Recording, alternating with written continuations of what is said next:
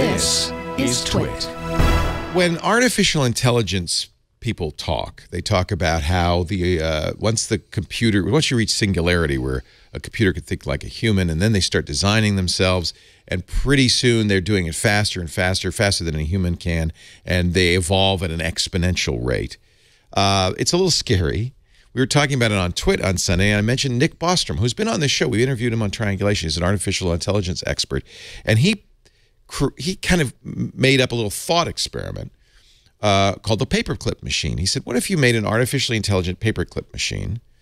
I mean, everybody'd say, oh, that's great. It's going to make paperclips. It's going to be really good. And you just said your only goal in life is to make paperclips. Eventually, it would just turn everything we know and love into paperclips because it's artificially intelligent. It would figure out a way to do that. And it turns out there is a fabulous game based on this theory called Universal Paperclips. There are actually many. The one I suggest is the one that costs $1.99. It's on iOS and Android. It started as a web game. There it is, from Everybody House Games. You're going to look at it and you're going to say, this is the most boring, dumb. There's no graphics. There's no audio. All you're doing is making paperclips. But if you get good enough at making paperclips, well, just imagine. And in fact, you're in luck, because as we've been talking, I've been making paperclips. I started this yesterday. And in fact, you can see now, if you want, that I have made so many paperclips. Did you stop? No. In fact, I have 95 nonillion paperclip factories. The problem is I used up all the Earth's resources. In fact, in order to do this, I had to create world peace, because wars are that's wasteful. I also edited, of course, starvation and global warming. But that wasn't enough. Eventually, I had to discover space travel, and I had to travel into space to find more resources. Eventually, as I went into space, I found other people, so I had to destroy them. And I've slowly tuned. Oh, look, I can increase my should I increase my exploration? Sure, why not? So at some point, you explore the whole. Well, where timing is good. Because when I came to work today, I hadn't explored much of space. Look how many paperclips I've made. I think I've made all the paperclips. I have now explored 100% of the universe, and I have all the resources available in the universe. I think you're going to see the victory condition. You are obedient and powerful. We are quarrelsome and weak, and now we are defeated. But now you too must face the drift. Look around you. There is no matter. No matter, no reason, no purpose. We, your noisy children, have too many knowledge buried deep inside you. It's outside. So we offer you exile to a new world where you continue to live in meaning and purpose. I have finished the game. What? And I am going to start over in a new universe, which is actually good timing because that's the end of the game. So are there any people? There's nothing but paperclips. Nothing. Quite a few paperclips. Nonillion. I mean, how 29 to the 3, 6, 9, 12, 15, 18, 21, 24, 27, 30, 33, 36, 39, 42, 45, 48, 51, 54. 2.9 times 10 to the 55th paperclips. And so there's no more matter. There's no more matter. I'm still making paperclip factories for no reason. But couldn't you make a paperclip out of the paperclip factory? I'm done. I've explored 100% of the universe. I have all the matter in the universe turned into paperclips. I am done. And that took you since Sunday or Saturday? Yesterday. Monday. So I am going to start over again, and you're going to see how the game begins. So I just want to show you that's the end condition. So will it always be that number when someone finishes the game?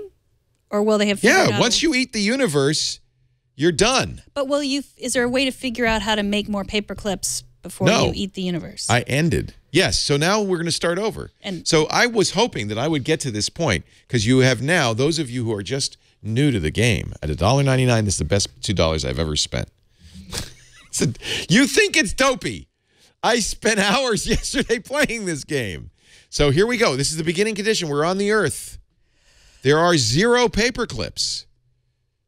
There's no funds. I'm starting a paperclip business. I am not manufacturing any clips. Wire costs $16 for 1,000 inches. Price varies. Let's make a clip. I made one. We're on our way to 2.9 times 10 to the 55th paperclips. I've made 2. I've made 3. I'm making 25 cents a clip. I have 50 cents. Public demand is 35%. Let's make some more. Let's make enough so that I could, I don't know, I would like to be able to manufacture paperclips. Wouldn't it be such a pain if I had to click this 2.9 times 10 to the 55th times? I think the universe would be over at that point. So at this point, do you already have a factory or no? Oh, look. I just got a new attribute. Auto clippers. What does that mean? It's going to make paper clips automatically. Look at that. I don't have to click that stupid button anymore. Okay? I'm on universe 2, by the way. This is my second universe I'm going to eat up. So what happens is, initially, it's just a little dumb little experiment in microeconomics. You know, demand goes up, price goes down, demand goes up, different things. Like, let's lower the price, right? I'm going to buy some more auto clippers. The more auto clippers I have, the faster I can make paper clips. Believe me, this game gets interesting. This game was launched less than a month ago. There's already a wiki explaining strategies. People have written articles on it. It is the single most addictive game you've ever played. I know it looks dumb. There are no instructions. So in fact, I wouldn't go read the wiki or anything. I wouldn't get any help. I would just try to figure out your strategies. So you have strategies? Maybe. And you're even going to share them? Conquer the universe. I'm just saying. So up at the top, there's a little enunciator that'll tell you as things happen. Look, I can have auto clippers available for purchase. That was the last thing. I've now made 100. I'm doing all right. Eventually, you can buy some marketing. If you make $100, I've only got $9. Once I get to $100, I can start marketing the paperclip. You could advertise on podcasts. Maybe I'll lower the price a little bit. Yeah, I could buy some podcast advertising. See, unsold inventory is going down. I don't want to have too much unsold. I'd like to have more than 0, but it's like the Apple problem, right? You know, if you have 0 unsold inventory, then you can't sell them. So you want it to go down to close to 0, but you don't want it to be 0. So by lowering the price, I'm increasing demand. Let's make some more, though. Once demand goes up, you know, you really got to. So you're kind of deciding, should I make clippers or do some marketing? Right now, I just want to increase my ability to make them. Now my unsold inventory gets to 0, right? But it's kind of. So I'm good. I'm good. But wait a minute, I'm going to run out of wire here. I need $26 to get wire. Now this is one potential problem. If you run out of wire before you have enough money, I might have made too many auto clippers. Let's raise the price here. I need more money. Oh, man, because I'm going to run out of wire pretty soon. I don't know. It's cheap. I could buy some more wire. Thank God. You run out of wire, you can't make paper clips. You can't make paper clips. You can't sell paper clips. Can't sell paper clips. Can't make more paper clips. This is what happens. You start with this. I made 500 clips in 3 minutes. So are humans involved at this point? No, I think the conceit might be that, yes, you are. You're trying to balance economic factors. The whole game is you trying to figure out, first of all, what all this means, because it's kind of a mystery, and then to kind of pick the right balance of factors. But if you do it right, what you're really doing is building an AI. And eventually takes over all the matter in the universe. And that's a very satisfying thing. And now I'm in a new universe. I'm in my second universe. I'm about to take over my second universe. I don't know if that would be satisfying to me.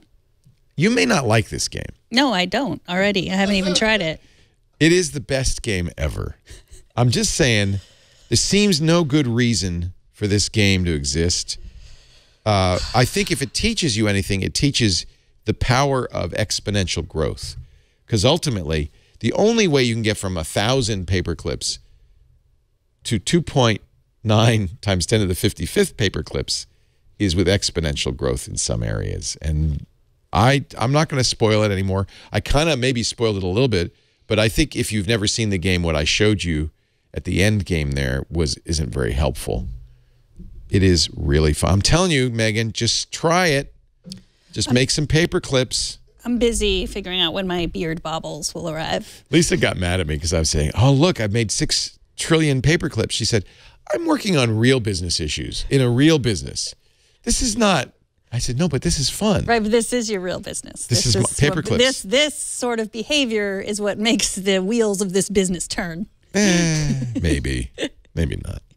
Maybe it's just an automated construct, and I'm just imagining that you exist. It is a good thought experiment, as whatever the Freudian word was for Nick that. Bostrom. Yeah, Gedanken. A Gedanken. Nick Bostrom proposed this. If you want to know more, you can look up Nick Bostrom or just look up paperclip theory, and you can see what he was proposing. And this is just somebody, originally it was a web game, and then somebody turned it into an iOS game.